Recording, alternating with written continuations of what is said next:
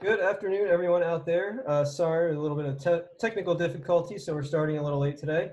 But thanks so much for joining us here at the National Museum of Industrial History's virtual museum. This is, I think, the 16th or 17th program we've been running, so we're happy this is a continuing series. And for all of you out there who are joining in who haven't seen any of the rest of our series, we're running all kinds of things for the museum. Coming next week, talking about their great incubation space where they take companies and expand them, and talking about how they do that and the industrial aspects behind that. That'll be next week, as well as National Museum of Industrial History's historian Mike Pierce is joining us again to talk about some pumping machinery. So if you're interested in steam pumps, things of that nature, please join us for that. And for all of you that are out there that have kids or have grandkids, we're also doing a couple different youth programs that we've launched. We have 3 different ones. One is virtual story time, which we take industrial kids books and present them. That goes on Saturdays and Sundays at 10 a.m. So please join us tomorrow morning. And we also have virtual Tinker Time and Quotes and Quests, 2 programs that we're partnering with our local PBS station and Bethlehem Area Public Library to present to you. You can find all those programs and more either here if you're watching on Facebook. Stay tuned to our Facebook page, or you can go to our website at noih.org and find all of our virtual programming. And also, if you're tuning in live or watching us afterwards, again, thanks for joining us. Throughout the museum's closure, we've been trying to present all of these great programs. We've been able to have people from across the world join us, either watching or as guests. And we're up to something like 18 or 19 hours of original content right now that have been viewed tens of thousands of times. So we're very happy that we've been able to do that. And we ask you, if you're able to do so, to please support the museum right now. There's a couple easy ways that you can do so. One is just making a general donation to the museum, or you can purchase a museum membership, or use Amazon Smile if you're shopping at home. Those are just a couple of the ways that you can help us out right now. And again, you can find information on that at noih.org, or we're going to be posting a link down in the comments shortly. But without further ado, I'd like to introduce our guest today, Richard Haw. He's talking about John Roebling, who is one of the 19th century's most brilliant engineers, ingenious inventors, and successful manufacturers.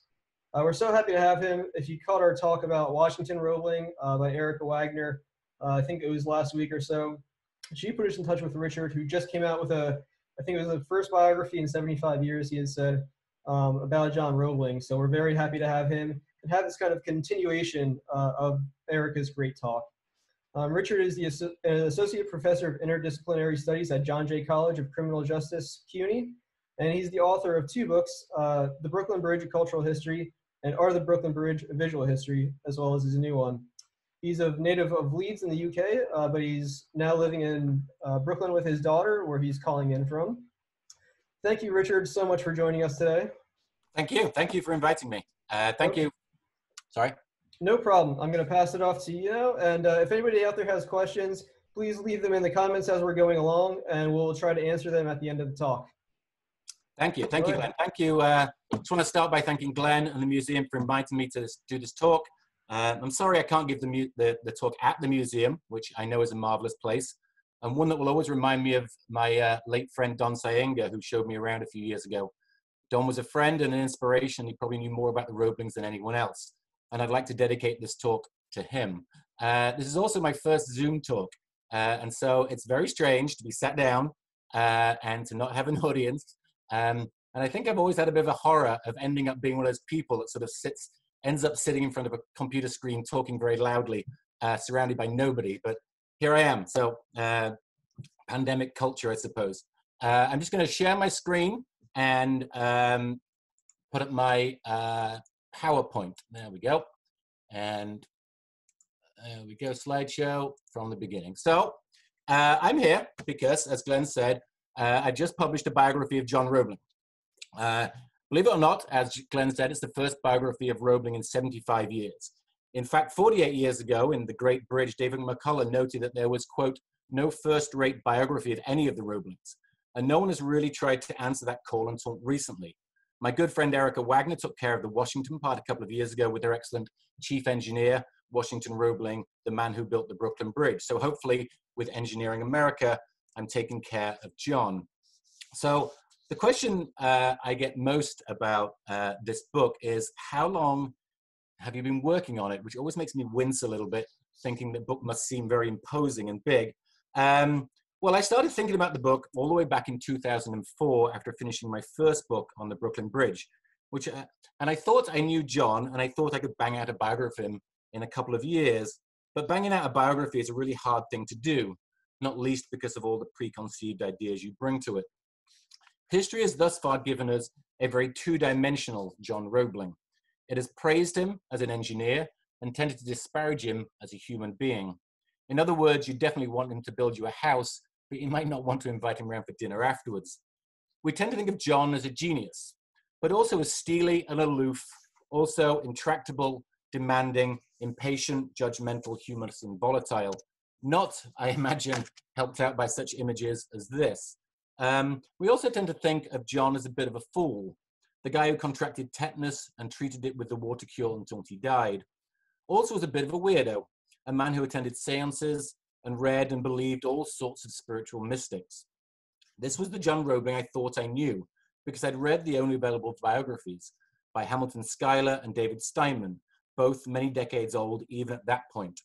And because I had read Washington Roebling's as then unpublished memoir of his father, a complicated account written late in life that may say as much about Washington as about his father, as in fact most memoirs do, I suspect.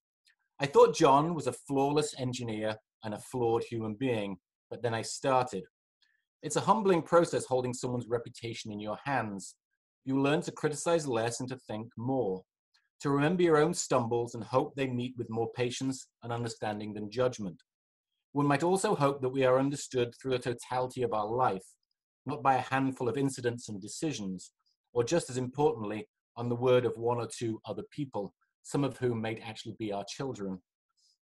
The problem of biography is the problem of how to think about other people, about people who often live in very different times than us and in vastly different circumstances. A friend of mine, a well-known biographer, told me a couple of years into the project that I needed an elevator speech. I needed to be able to boil John down to a phrase or two. This book is about da-da, or the secret to John was this. And I tried, but the more I tried, the less I seemed to understand. The John Roebling I thought I knew began to fade the more research I did and to grow more complex. But what did come into view was the rather obvious and simple truth that it's hard to make sense of a person's life. Often the telling details are hidden away from plain sight. Likewise, a life takes a long time to live, and we are very different people at different points and in different circumstances and in front of different people. If I wanted to get a sense of who John was, I had to live his life with him, gather as much information as I could, and live the accumulated fortunes of his life alongside him. Only then might I begin to form any useful ideas about him. So what did I find? Who was John Roebling? This is a slightly softer image of John, and it's really the only painting we have of John. It's the only painting that was done of John. The first thing I want to say is I lived with John for much longer than they ever expected, and I never grew bored of him or his company, and I even grew quite fond of him, which may tell you something about me and about him, or about the relationship between biographers and Stockholm Syndrome. The second is that many of the things we think we know about John Roebling are wrong, even the good stuff. He was certainly a great engineer, but not without his blind spots. And the things he's most famous for, the Why I Wrote Business and the Brooklyn Bridge, were raised to their final dizzying heights by his sons, not by him. The bad stuff is also a little too simplistic. It often fails to account for the context of the times John lived in. It also relies too heavily on one or two sources of sometimes unreliable information. In what follows, I'll try and give you an overview of John's life and a few observations about him as both an engineer and as a human being. The broad outlines of John's life can be traced quite quickly. He was born and raised in the German town of Mulhausen during the Napoleonic Wars. This is a drawing, actually a lithograph of Mulhausen done by John himself. He drew this when he was 19 years old in 1825. John had a cousin who was also a printer, so this image was printed into lithographs and sold locally. When he was 18, John left Mulhausen to attend the Prussian Building Academy in Berlin, where he heard Hegel lecture and became interested in suspension bridges. This is an image from one of John's student notebooks, a a drawing of the Hammersmith Bridge in London. A year after college, he headed off to Arnsberg in Westphalia to work as a civil engineer building roads. For reasons that are hard to fathom, he stayed for over 3 years, but he made use of his time, getting an excellent education in all aspects of practical engineering.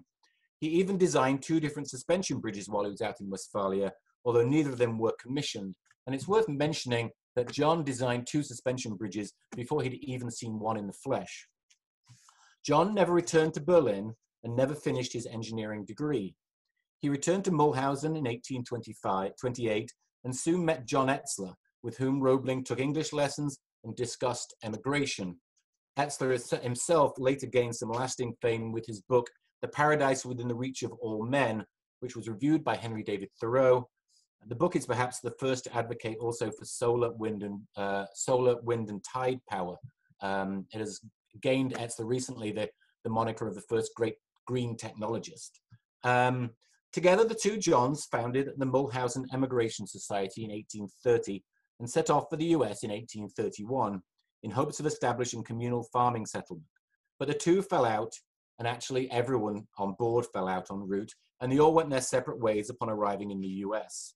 John made his way out to western Pennsylvania with his brother Carl, bought 1,600 acres of land in Butler County, where he founded the village of Saxonburg. This is really the only image we have of the Saxonburg in its early years. Notice it's again printed by Roebling's cousin, I think it's Ernst Roebling in Mulhausen. Clearly, this image by T. Goswich was drawn in Saxonburg and sent out to Mulhausen, where it's printed up probably as a promotional tool designed to lure settlers to western Pennsylvania. John adapted to his new country well. He already had the rudiments of the language when he arrived, and he also spoke excellent French. And he settled in an area with plenty of Germans, and with plenty more to come. 1831 was really one of the great turning points in German emigration to the US. Germans trickled into the US before. They'd been there since the beginning of colonization, really, but it's more accurate to describe the fact that they sort of trickled into the US. But after 1830, 1831, it became a real flood. I think at least 10 times as many Germans emigrated to the US in the 1830s as in the 1820s. Even though he adapted very well to his new country, he did not adapt very well to his new life. He tried farming, but he was terrible at it. And slowly he returned to engineering, working on the Pennsylvania Mainline Canal and conducting railroad surveys for the state. In 1841, he hit on the idea of making rope out of spiraled wire, a notion that made his fortune and helped change the landscape of his adopted country. He got the idea traveling on the Allegheny Portage Railroad and reading the yearly reports about its operating budget. Inclined planes, as seen here, were just taking off in the US and were used to drag people and raw materials, mainly coal, up and down mountains. They used traditional hemp ropes, which were costly and inefficient. They rarely lasted much more than a single season. Rope made from spiraled wire lasted much longer and was adaptable to many different uses: rigging, cranes, derricks, you name it. The inclined planes themselves were the forerunners to funiculars, cable car systems, and eventually elevators. I think you can sort of detect the beginnings of all 3 in this image of the inclined plane at Mount Pisgah. All of these inventions, cable cars, funiculars, elevators, exploded into the American landscape into the mid to late 19th century. And all of these were supplied by John A. Roebling's Sons Company, who were the largest single manufacturer of wire rope in the US until well into the 20th century. Roebling wires pulled elevators up and down new tall buildings, making possible 1,000-foot skyscrapers in New York and Chicago, held up suspension bridges of prodigious length from the Hudson River to the Golden Gate, drove mass transit cable car systems in thousands of towns and cities all over the US. All of this and more flowed from the industry John set up in his backyard in the 1840s. John's wire rope business liberated him to become something more than just a working engineer, something more like a gentleman engineer. Engineering wasn't what put food on the Roebling table, thankfully. If it had have been, John's career would have looked much different. His manufacturing interests allowed him to pick and choose what projects he undertook. And with an income secured, John devoted much of the rest of his professional life to building suspension bridges. In nearby Pittsburgh, he built the Allegheny Aqueduct in 1844, and the Monongahela Suspension Bridge a year later in 1845. This is the Monongahela Suspension Bridge. Between 1848 and 1852, he built 4 suspension aqueducts in upstate New York for the Delaware and Hudson Canal Company, the largest of which still exists, the oldest suspension bridge in the United States. And this is the largest of those bridges. This is it being used as a canal aqueduct, but has since been retrofitted for automobile use. So much of the wooden structure has been replaced, but the cable's still the same. And I say it ranks as the oldest continually operating suspension bridge in the US. John's great triumphs were the Niagara Falls International Suspension Bridge, which was the first fully functional railroad suspension bridge in the world, and the Covington and Cincinnati Suspension Bridge, the longest suspension bridge at the time it was opened in 1867. In between, he built the St. Clair Street Bridge in Pittsburgh. He was at work on what would have been his masterpiece, the Brooklyn Bridge, when he was felled by a tragic accident. This image here, which is also behind me and on the cover of my book, is the official drawing that accompanied John's first plans for the Brooklyn Bridge that he submitted to in 1867. So this is really the first image of a sort of John's vision of the Brooklyn Bridge, or the first image of the bridge presented to the public. John, of course, is best known as a suspension bridge engineer. It's his bridges that have made him famous, and rightly so. I'm going to talk now a little bit about his reputation as a flawless engineer, or about what he got right and what he got wrong. Suspension bridges are a balancing act. Oops, there we go. This is an image of from James Finley. James Finley built the first modern suspension bridge in 1801 in Fayette County, I think, in western Pennsylvania. And as you can see from this wonderfully simple design, suspension bridges, as they are a balancing act. The towers have to support the cables. The cables have to support the roadway via the hangers. The roadway needs to be flexible enough to account for movement, but rigid and heavy enough to resist vibration and wind.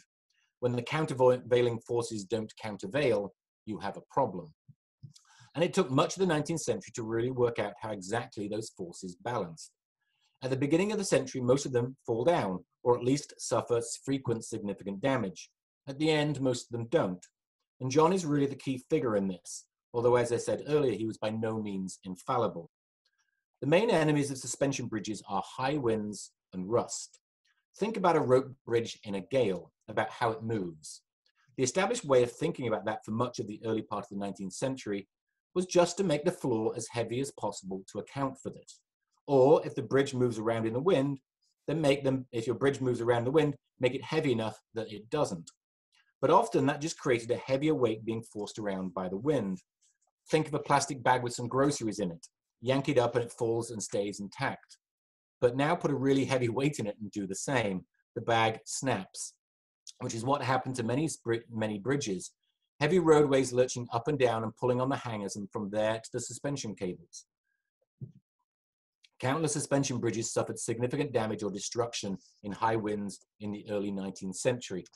This is an image of the Brighton Chain Bridge, which actually became quite famous. It was painted by Turner and Constable. Its cables and flooring, though, were swept away in high winds multiple times in the early 19th century. It was designed by Samuel Brown, who has also designed the Union Bridge over the Tweed River in the UK. It's actually between England and Scotland, which is currently the oldest modern suspension bridge still standing. Gales acting on a too flexible floor also create torsion or twisting, which, like resonance created by marching armies, tends to amplify itself until it becomes dangerous. Unless you try to mitigate it, in this case creating a rigid roadway by means of some type of stiffening truss running the entire length of the bridge laterally, which is a problem John obsessed over and worked on for years. The best example of this is actually in the 20th century with the famous Tacoma Narrows Bridge, which began to twist and move in the 1840s and the 1940s. As you can see, this is no attempt to stiffen the roadway, and the bridge starts to move like this. It's another image of the bridge sort of breaking apart. Anyone who's interested in this, there's video footage of it, and go onto YouTube and just put Tacoma Narrows Bridge disaster or Tacoma Narrows Bridge in it, and you'll see images of the torsion or the twisting getting worse and worse and worse as the wind whips it about. What happened to the Tacoma Narrows Bridge in 1940 also happened to the Wheeling Bridge almost a century earlier in 1854, only a few years after it was opened.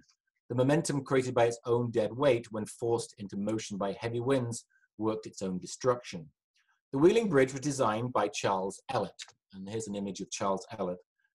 It was opened in 1849, and we tend to think of the development of the suspension bridge in the middle of the 19th century as a competition between Roebling and Ellet.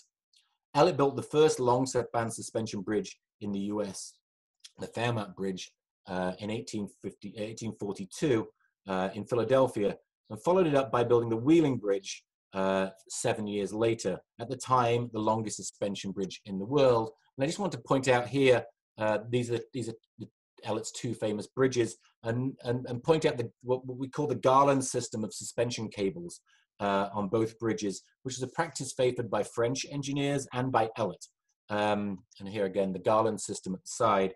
John preferred to bind the cables together and wrap them, a practice he pioneered and believed protected them, but also helped provide a stiffer and more rigid bridge. Wrapped and bound cables are now standard, of course, a thing that John pioneered. At the time of the opening of the Wheeling Bridge, Ellet's reputation was much greater than John's, until 1854, when a massive gale swept through the Ohio Valley and arrived in Wheeling. The whole of Ellet's bridge began, quote, heaving and dashing with tremendous force, reported the local newspaper, the Wheeling Intelligencer. For a few moments, we watched it with breathless anxiety, lounging like a ship in a storm. At one time, the bridge's floor, rose to nearly the height of the tower and then fell, and twisted and writhed, and was dashed almost bottom upward.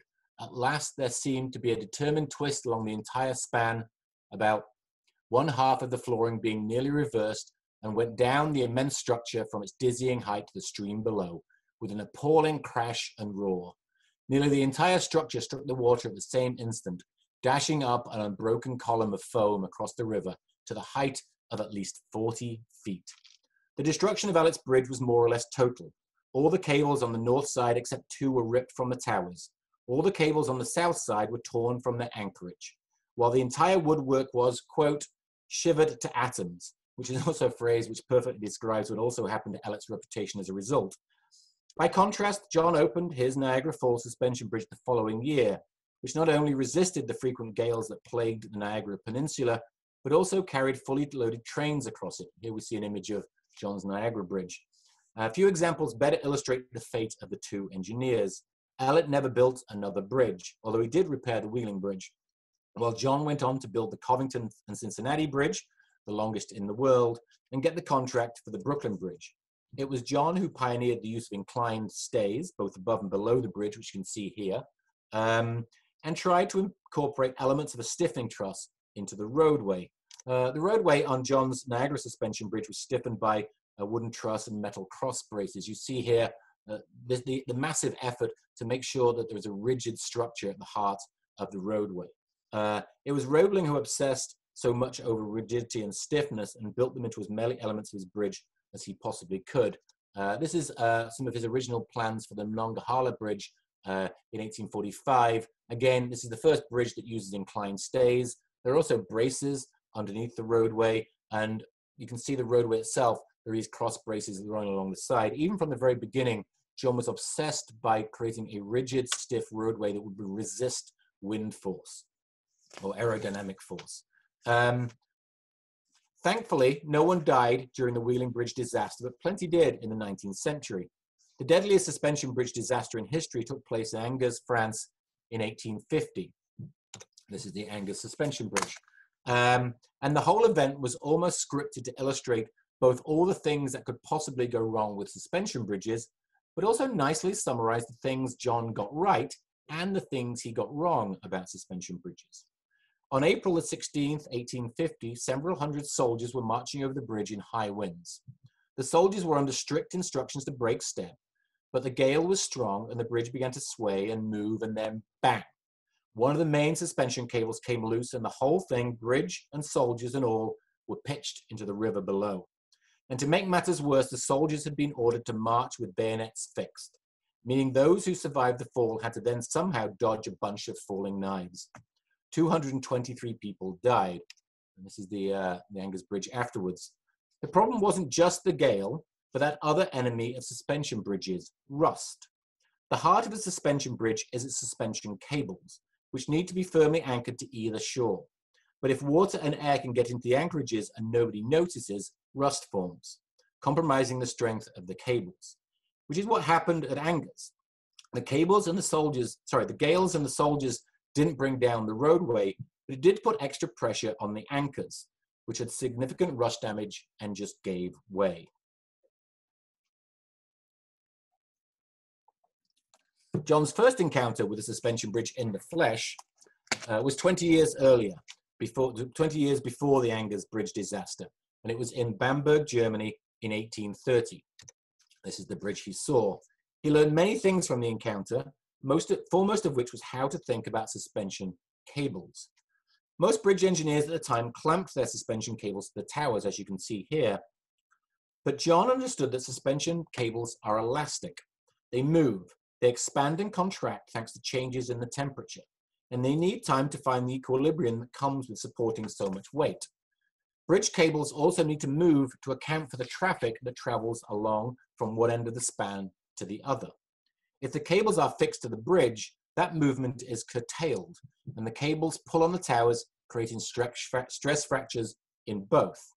John thought a more sensible solution lay in placing a saddle or roller bearings on the top of the towers.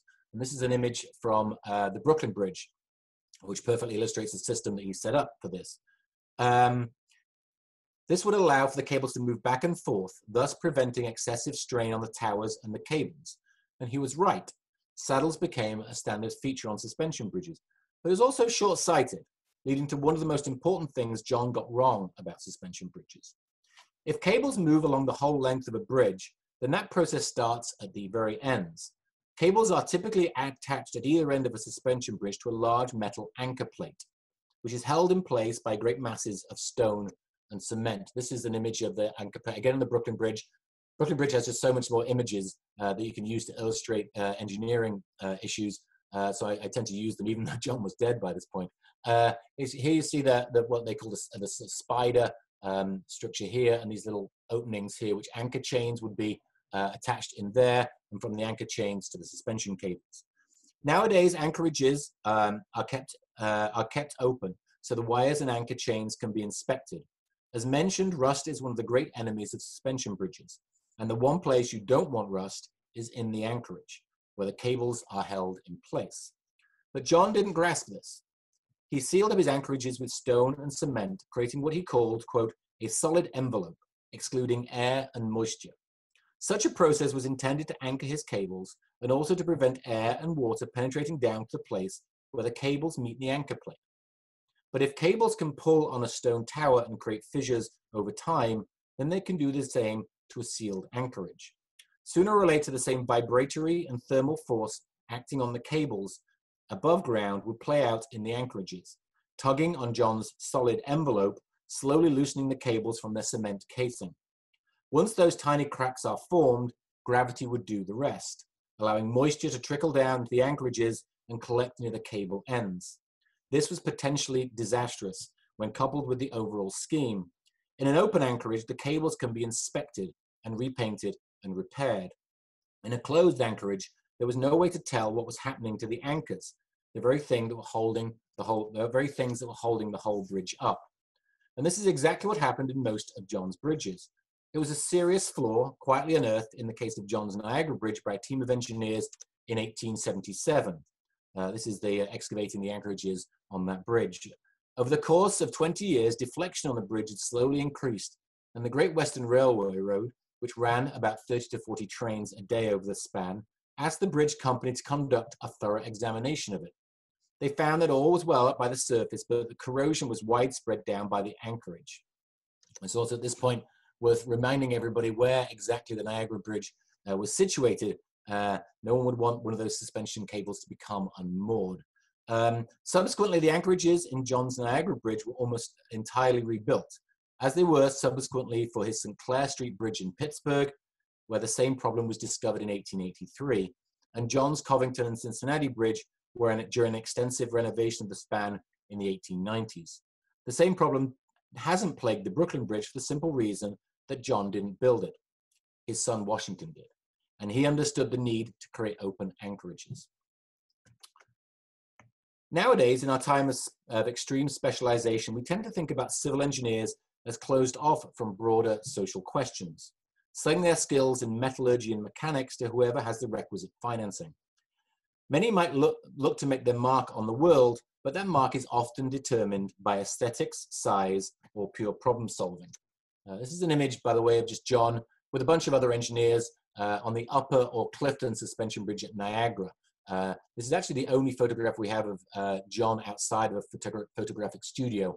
He is the man in the tan coat down here, always unique, always one to stand out.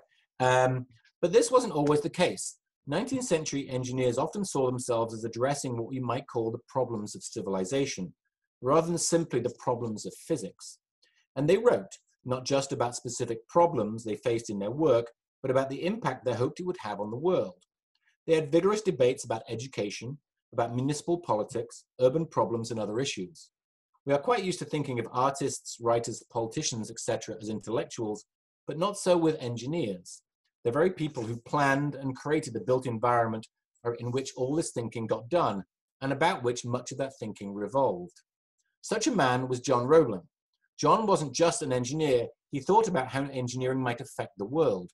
He was a deep reader of philosophy and an engaged social critic, railing against slavery as early as 1831 and in favor of distributive justice during the Civil War. He was a man who saw connections between things, between technology and society, between building things and building a better world. He believed that the endlessly repeatable forms of modern technology could bring about a more perfect union. And I'll just summarize quickly two examples I use in my book. And I also want to just say at this point that John wrote all the time and throughout his life. His private papers are huge, copious, and encompass not just technical works and notebooks and the like, but literally thousands and thousands of pages of thoughts and ideas about society, about the state of the world, about philosophy and philosophers, you name it. And it's hard to underestimate both the size and the importance of this material. Most of these writings are mainly private, but they are the key to understanding John, and I think I'm really the first person to read them all.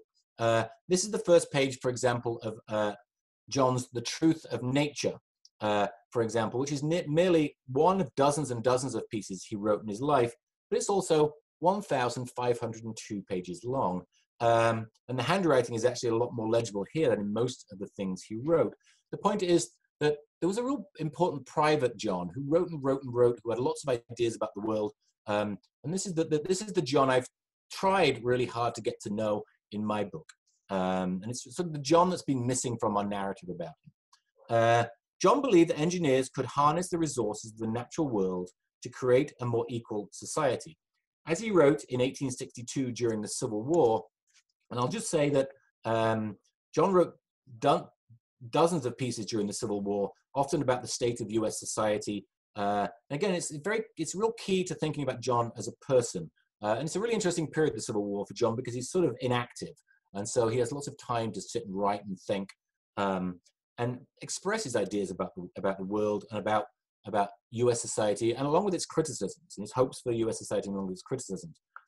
As comforts increase and become more plentiful, more within the reach of every human being, in the same ratio, social distinctions will be leveled down and common fellow feeling will be cultivated. It is the great mission of science to abolish slavery and to establish perfect freedom in its stead, which consists of perfect emancipation from natural as well as spiritual bonds. The church refuses to assist, therefore science is left alone. And later in the same essay, with the vast power of physical nature under our control, the day will come when, in consequence of the general diffusion of all essential comforts and even luxuries, the now almighty dollar will have lost its charm and will have lost its controlling power. Then, and not until then, will man be prepared to inaugurate another era in the history of his race. John styled this the era of redemption, in which technology would lead to a profound moral adjustment. Human selfishness and exclusiveness will abate, and the true freedom of the mind shall be achieved. Man's sympathies will be enlarged, the human family will become one fast brotherhood, and the weak as well as the strong will be embraced. To use a more specific example, John was a vocal proponent of both the Transcontinental Railroad and the Atlantic Cable as works of profound social connection and unity. And this is what I'm going to talk about now is from an essay called The Great Central Railroad. John both wrote copiously privately, but was occasionally a sort of public intellectual, we'd call a public intellectual, giving talks here before the Pittsburgh Board of Trade, or writing articles for newspapers about all sorts of things. He was very interested in technical education, and he thought there should be a national university devoted to engineering, for example. And in this piece, he talks about railroads and telegraphs may be hailed as the latest offspring of the spirit of the present age. They have imparted a new and most powerful impulse to the social movement, from which will yet flow a vast train of beneficial results. And if anyone was wondering how this exactly would happen, John was happy to clarify. One of the best proofs of the advancement of mankind in true civilization is that the industrial efforts of nations are no longer squandered upon the creation of vast amounts of pride and of war. Like a magic wand, they instead open the slumbering resources and long-hidden treasures of the earth, draw into bonds of union and amity isolated into individuals, as well as communities and nations, unchain long-cherished prejudices and selfishness, and cause to be made more simultaneous exertions in all that is useful and good. Railroads and telegraphs were the nurse of modern civilization. They would band people together, heal divisions, and make neighbors out of rivals and free people out of the enslaved. Engineers saw railroads and telegraphs, along with suspension bridges and other great works of connection, as great works of technology and of moral advance, as physical things embodying functional design and philosophical principles. John and others of his ilk were engineers through and through, but we might also describe them as practical philosophers or functional intellectuals. They saw a future made of iron and steel molded by engineers into a world of unity and equality. This, as much as anything else, is one of the reasons I call my book Engineering American.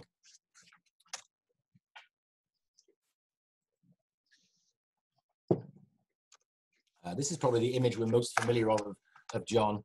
As I mentioned earlier, I thought John was a genius when I started this project, and I thought he was a bit of a weirdo too. John believed in spirits and attended seances, wrapped himself up in a wet sheet before going to bed, ate charcoal on a daily basis, treated himself with cold running water when he had tetanus, thought he could ward off cholera by pacing up and down and repeating, "I have it not, I have it not," created huge long lists of things he wouldn't eat, including nearly all fruits and vegetables, which he seemed to think were toxic. He believed in odic force, which I won't describe to you here, but you can Google it, that space was a substance, ether, and that the afterlife consisted of 7 spheres of existence that you slowly work through to get to the final stage, Summerland. But I don't see him as a weirdo now, even though much of what he believed we would now call mumbo-jumbo. I have learned, I think, the first lesson of biography, that we need to take people on their own terms, not on ours. The 19th century was an age of invention, belief, and exploration. People believed they could find answers to almost anything. John, more so than most. He was at heart an ideas man. He had thousands over the course of his life. Most missed the mark in one form or another, but some didn't. And those ideas helped change the face of a nation. His views on medicine, for example, may strike us as misguided and delusional, but the medical profession had barely entered its infancy by the mid-19th century. To one degree or another, almost all ideas about medicine were wrong. The doctor attending John's brush with cholera, for example, blamed the disease on, quote, the epidemic constitution of the air, another, quote, high heat and humidity, and soil poison.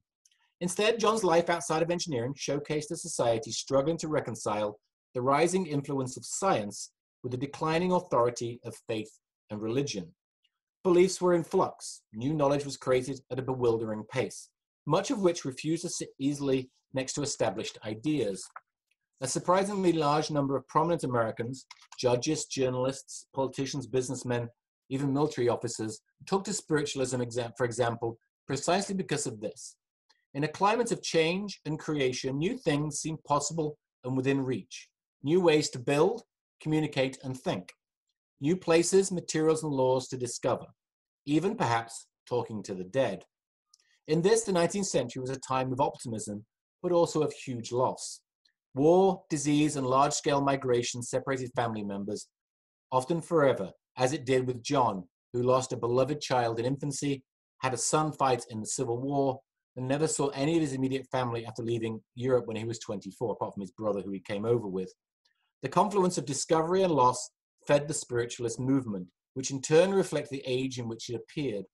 If the religious impulse represents the search for answers in the face of profound grief, then spiritualism offered a comforting, plausible solution to a bewildering era that took away as much as it promised.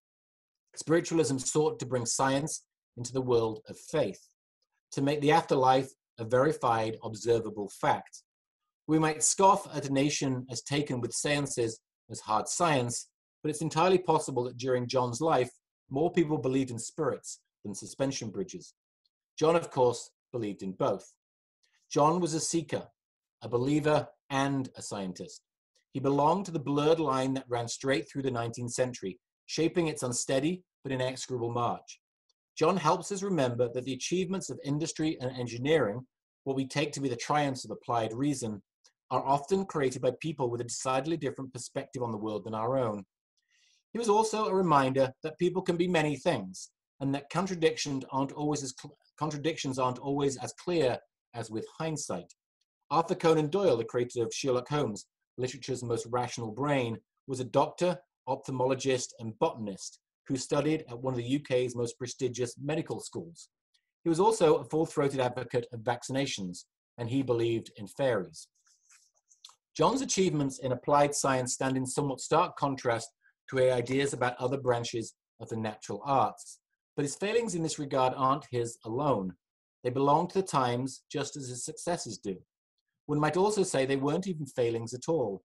We think of people like John Roebling as embodying great contradictions, but they are only contradictions to us. They weren't contradictions to him or to others of his era.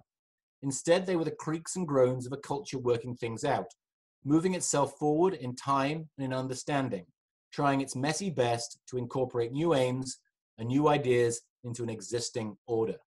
In this, John Roebling was a near perfect reflection of his time. He was a seeker and a believer and an ideas man.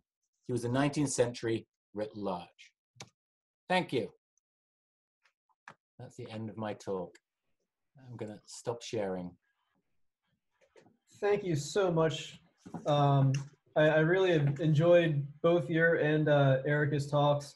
It seems like the Roebling family attracts some great people and great researchers. So I appreciate you joining us and for sharing your knowledge with us. My pleasure. Completely my pleasure. All right, I think we have some questions that rolled in, and I'm not sure if you will know the answer to some of these, but I will do my duty and ask them to you. Okay. Earlier on in your presentation, you had shown a picture of Roebling, and somebody had asked if you know if that's a slide rule in his hand in the one photo. Let me. Is it the one at the very beginning? Yeah, it was right in the start, I believe. I think it's actually a clutch of papers. Okay. It's not. One side is quite sharp, and the other is not so sharp. So that would be my best guess. I was not there when the photograph was taken. It looks. If you look at it close in the photograph, it looks like it's a rolled up series of papers. Gotcha. Not a question, but someone also wrote in with an obscure fact that the Bronx Stone. What's that? I love obscure facts. Me too. So he said the Bronx Whitestone Bridge in New York was a scaled up version of the Tacoma Narrows Bridge design and was reinforced after the collapse. Did not know that either. I didn't know that either, so that's good. I mean, some of these things like the Wheeling Bridge, the Tacoma Narrows Bridge, it's the same with, I think, the Quebec Bridge, which was a cantilever bridge. When these things happen and there are major structural damages, everyone rushes to all the bridges they've created to see what went wrong.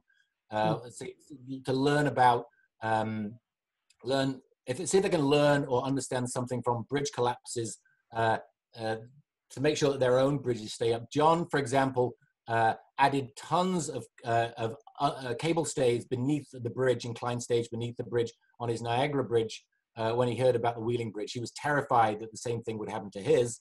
And so he sort of overcompensated by adding all this sort of extra stiffness, or trying to create as much stiffness as he could. The Niagara Peninsula is a really windy place. And, you know. We're going to make sure. I got you. Someone had wrote in, if you know if Ellet, they thought that Ellet had built a temporary Niagara Bridge before John. He did. That's an interesting, there is a lot in my book about this. And it's actually really fascinating. It's probably the longest section in my bridge. It sort of encompasses 2 chapters. It's the longest section in my book, encompasses 2 chapters. And it's a really interesting and somewhat puzzling episode. It's very dramatic. So there's standoffs between Ellet and the bridge company. There's all sorts of intrigue about who gets that contract. Ellet and Roebling are sort of both up for the contract to build that bridge. And there's a lot of, if you read a lot of the private letters, it's not really a fair competition between Ellet and Roebling. Ellet really has the inside track on that, even though publicly it's a fair competition, and Roebling certainly hopes it's going to be, but it really doesn't prove that way. And it's really just quite.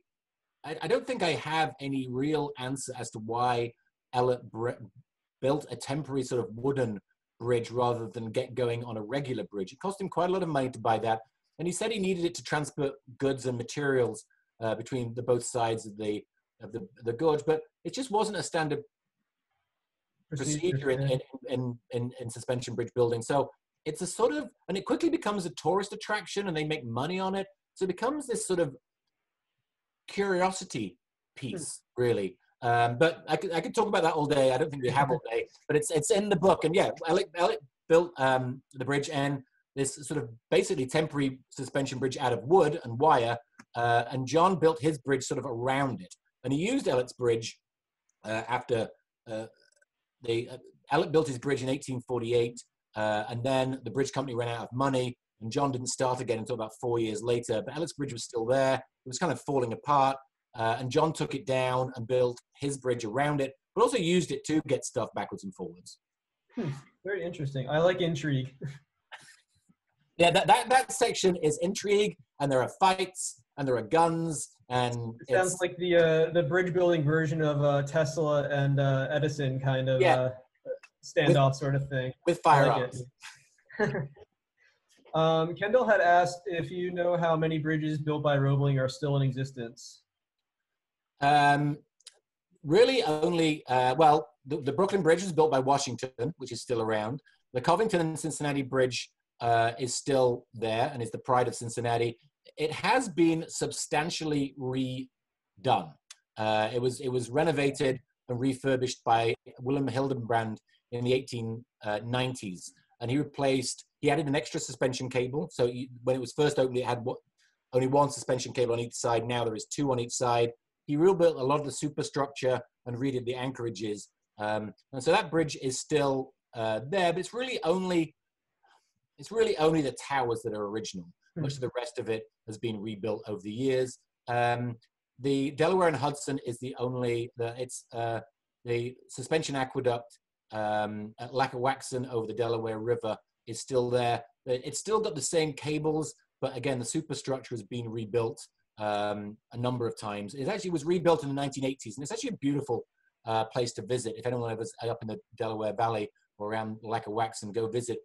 It's now a roadway for cars, but it's rebuilt to look like a canal aqueduct. So it looks like a canal trunk, wooden slats at the side. And those are the only 2 that are still around. Very few, there's not a lot of 19th century suspension bridges still around. And one of the problem that the anchorage problem really plagued John's bridges, but the main problem was just heavy. Things got heavier. And so his Niagara Bridge, when he opened it, trains were about, say, 30, 35 tons. But by the end of the 19th century, they were like 100 plus tons. And just bridges built in the mid 19th century simply didn't have the capability. John's bridges were super strong, and they were built to about 3 or 4 times, maybe even more, the capacity that they would ever need. But then suddenly everything else gets stronger, it gets heavier. And so the bridges he builds just aren't capable of the sort of modern traffic. They're built for horse and cart. And the Niagara Bridge was built for trains, but for small trains. And that's what happened to St. Clair Street Bridge. It was a really good bridge and it worked really well for a long time, but then just couldn't take the weight. And it was rebuilt. Where the St. Clair Street Bridge is, I think it's the Roberto Clemente Bridge now, but it's one of the three sisters in Pittsburgh, the self-anchoring suspension bridges. The Brooklyn Bridge was heavily remodeled by David Steinman in the 1950s. And those big trusses that encased the roadway, the lower roadway, were added. And there's still height weight restrictions on that. You can't drive trucks or anything over the Brooklyn Bridge. So even a substantial bridge like that, which everyone admires, it's just not built. It wasn't built for cars, for lorries, for trucks, those types of things. And it's hard to make engineering works of the 19th century that are based on sort of a sort of amount of strength do the work of the 20th century. So it's a sort of, they all have to be renovated in some way and remodeled in some way. Sure. I think that was most of the questions. I apologize if I missed anybody's, but thank you so much again. And for anybody out there that's watching, that's tuning in just for this talk, we have a ton of other content coming. We're scheduling out until the first week of June. So please like our Facebook page or head over to our website at nmih.org. Also, if you're able to support the museum in any way right now, there's a couple different ways that you can do that. You can find information there, or there's going to be a link in the comments below. And again, thank you to Richard. If you enjoyed his talk, please go out and buy his brand new book. I'm excited to read it myself after hearing the talk. So thanks again for joining us. Thank you, Glenn. Thank you to the museum for inviting me. It's been great. No problem. Afternoon, everybody.